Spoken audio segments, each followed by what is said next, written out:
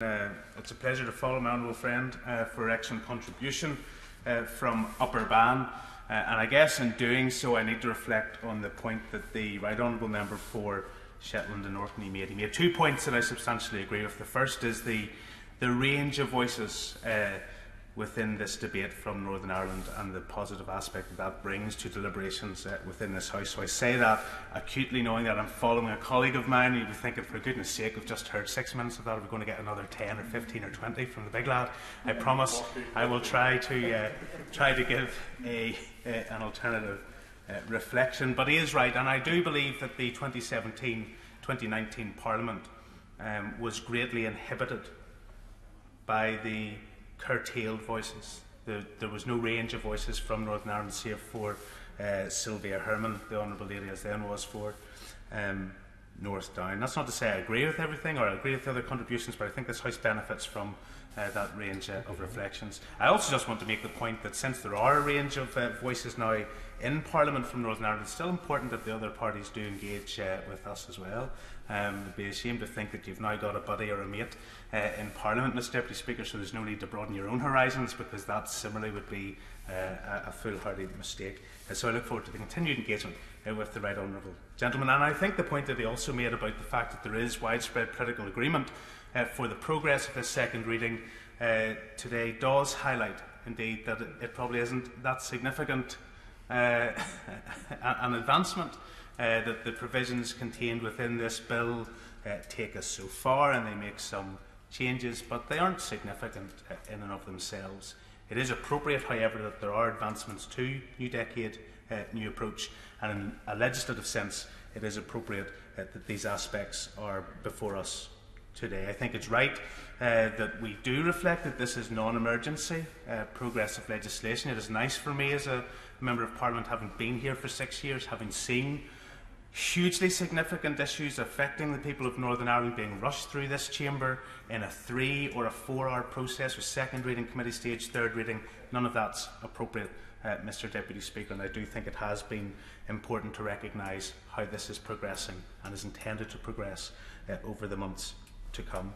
We benefited not only from the contribution earlier from the Right Honourable Member of Skipton and Ripon, but we benefited from his time as Secretary of State in Northern Ireland as well. I remember the engagement we had in Stormont House around the discussions of New Decade, New Approach, but I remember the personal determination that he had at the time to make sure that politics worked. And I sometimes feel that that's lacking now, Mr Deputy Speaker.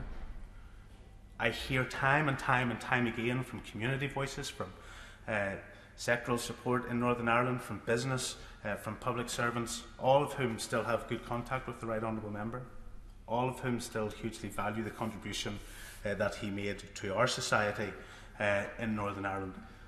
And I do want to say that that energy and drive that was there was predicated on Northern Ireland people working for Northern Ireland people, on supporting devolution in Northern Ireland, on making it work no matter how difficult or how intractable the problems had appeared,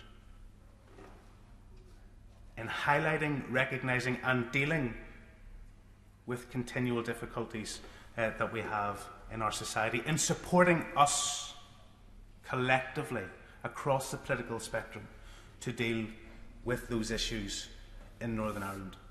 And that's why I think the commitment made last week was so retrograde. There are challenges. We know there are challenges that have been reflected in this debate. But don't turn around. Don't give the impression that if you just can't do it, we'll do it for you. And I said to the Minister 2 weeks ago, he's on the front bench today, I said to him, do not make the commitment that you will legislate on any aspect of NDNA without political consent. Why? Because the political party that you're going to do it for still needs to be one of those political parties that needs to work with other political parties in Northern Ireland. And the only way devolution will be successful in our province, the only way we will continue the pathway from troubles to peace, is if we work with one another, is if we trust one another, is if we build a relationship based on shared values and a shared outlook as to how we grow as a society. And if the British government or the Irish government or the American government step in at every turn and say, come on, I'll hold your hand. I'm going to take you down this certain path because that's where you want to go. It won't work.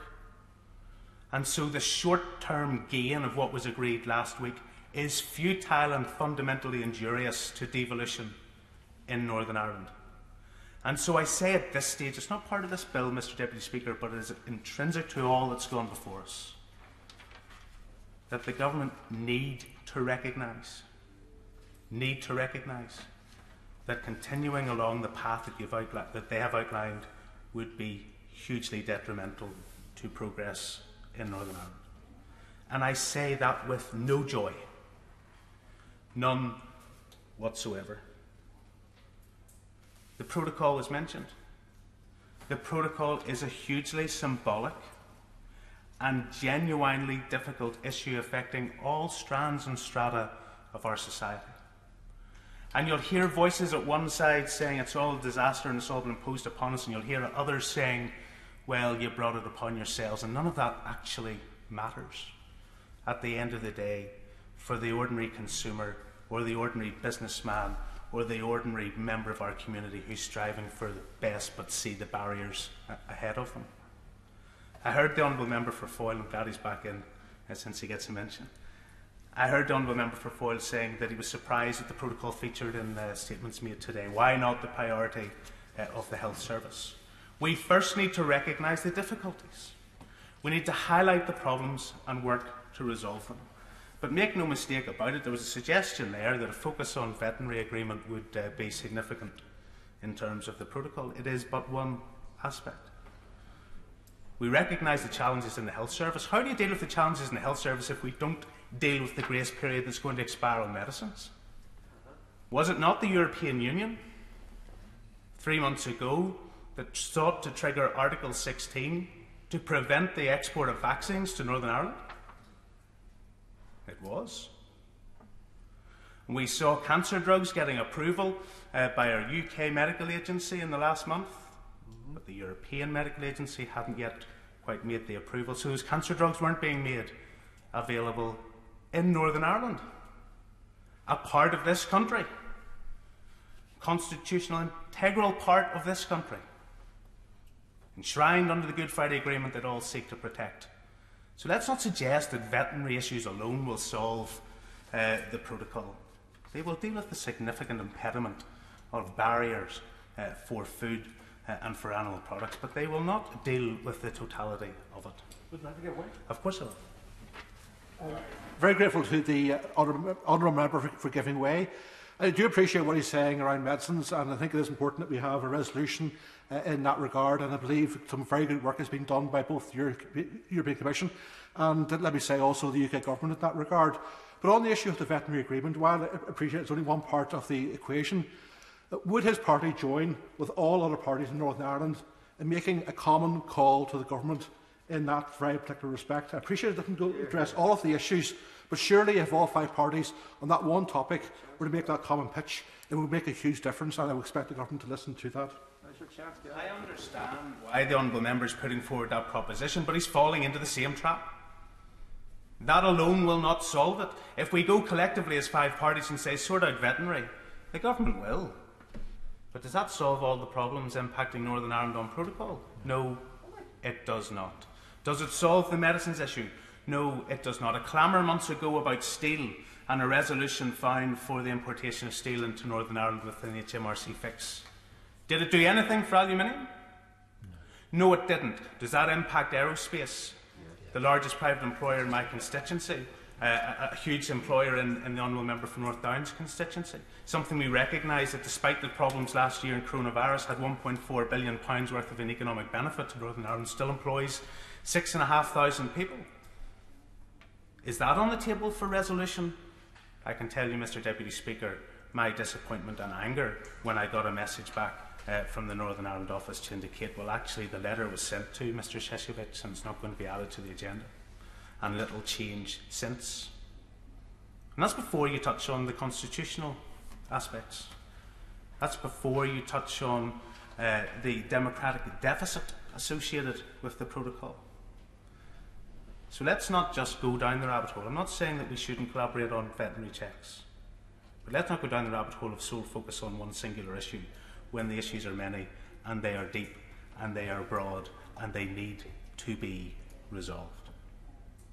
And I say that only, Mr. Deputy Speaker, to conclude on this. There are challenges in society in Northern Ireland. There have been concerns around the stability of our institutions in Northern Ireland and the opportunity for progress.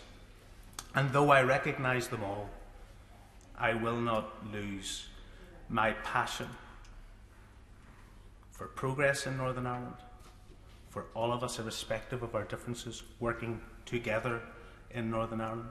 It costs me nothing to say that I believe in and agree with commitments that were entered into, shall and will be honoured. But we cannot ignore the huge and damaging impact that the protocol has brought to society in Northern Ireland, to the unease that abounds throughout my community and many others.